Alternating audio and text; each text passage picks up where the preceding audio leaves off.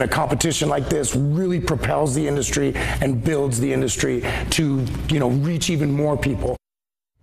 The recreational marijuana industry has had a lot of success so far here in New Mexico. Hundreds of new businesses, thousands of workers, and millions of dollars in sales just within the first 14 months since legalization. Now that these local manufacturers are up and running, it's time to find out which companies are crafting the best products. Griffin Russian has more on that for us tonight, getting an inside look at this statewide competition. And Griffin, this all got started this morning. Yeah, there's a lot of excitement for this, Tommy. It's called the Cannabis Cup. Dozens and dozens of manufacturers and sellers here in New Mexico are pitting their products against one another to find out who's doing it the best. High Times magazine is behind the contest, which started in Amsterdam and has gradually hopped between states here in the U.S. where marijuana is legal before finally landing in New Mexico this year. Now, of course, the winners of each category will receive their own Cannabis Cup trophy, but organizers and competitors say that's not the only prize. To see this happen, it's going to put New Mexico on the map. Dozens of cannabis enthusiasts lined up inside Enchanted Botanicals Saturday morning to officially enter New Mexico's very first Cannabis Cup competition. That is, again, like the Oscars of cannabis. Like the Oscars, the competition is broken down into 11 categories based on the type of product. Think sativa flower, infused pre-rolls, and edible gummies. But unlike the Oscars, it's everyday New Mexicans filling out the ballots. Anybody from the OG growers who know how to talk about terpene profiles to the soccer moms who are trading out their glass of wine for a joint at the end of the night. We want their comments, their feedback. Judges are asked to consider how products look, taste, smell, feel, and especially how well they work.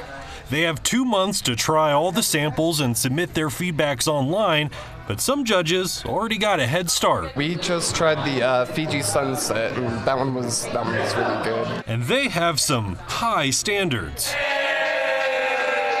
We try to pay attention to the flavor of the smoke, the quality of the smoke, how it affects us. We take it seriously, we really want to make sure that people know what the best selection is out there. This is one of the judging kits. There's 16 samples of locally made edibles inside, including these ocean water gummies from farmers. Only one of these will be crowned the best in New Mexico, and organizers say that comes with more than just bragging rights. And when people get this, it has skyrocketed these brands into way more than what they've been before. For example, in Oklahoma, a small mom and pop shop win best edibles for an infused pickle, and they've told us that they have boosted their sales and expanded their brand tenfold. Albuquerque-based Farmers Quality Concentrates entered their products in 9 categories, and the owner is feeling pretty confident. We don't make anything that tastes bad. We believe that, a lot of products out there have like a bad aftertaste, so we specifically formulate our edibles to not have any cannabis taste in them. He believes these PB&J white chocolate peanut butter cups will be a front runner in one of the edibles categories,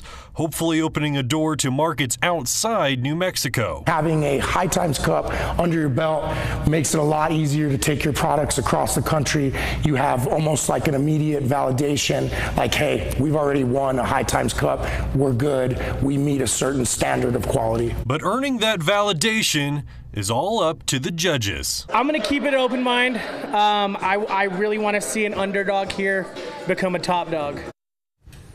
There are about 185 different entries in New Mexico's competition. The roughly 2,000 judge kits went on sale this morning at about 24 dispensaries across the state, but organizers say they usually sell out fast, so there might not be many left at this point. High Times is planning to announce the winners during a live show in Rio Rancho this September. So nice hardware for whoever's winning those awards. Always good.